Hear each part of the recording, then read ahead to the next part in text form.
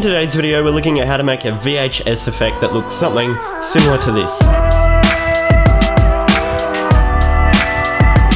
And I will be giving away a free VHS preset which you can find in the description below. So I've made a new project in Premiere and imported a drone video that I shot a few weeks ago when I was down in Canberra. So under the effects tab, you want to search wave warp. So the first thing you want to do is change the wave type to square, leave the wave height at 10, change the wave width to 300, set the direction to 0 degrees, and set the wave speed to -2. Now if you play back your footage, you'll see there's these lines moving through the screen. Depending on what look you want your footage to have, you can change the wave width to have more bars or less bars. So film shot on older cameras such as Super 8 cameras, actually I think I have one.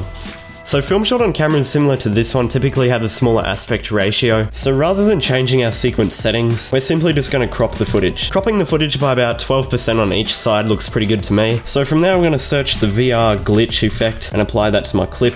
Now right now, the footage looks pretty tragic, so to get rid of this weird distortion on the edges here, we're going to click the drop down box for distortion and drag the distortion for X down to 0. I'm also going to drag the distortion complexity up to 100, which is going to make the edges a bit rougher and give it a more authentic look. Also change the Y-axis distortion to 1. So the footage is already looking pretty good, but I'm also going to do one more thing. I'm going to head over to the color panel, which is where I'm going to open up the creative page and drag the vibrance down just a little bit. I'm going to open up the curves page and I'm going to make a reversed S-curve.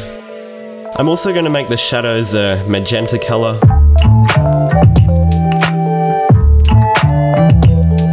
Now you could leave the footage how it is and it looks great, but if you want to go above and beyond, you can do one more thing. Most older cameras put a timestamp on the footage, so I'm going to replicate this in Photoshop.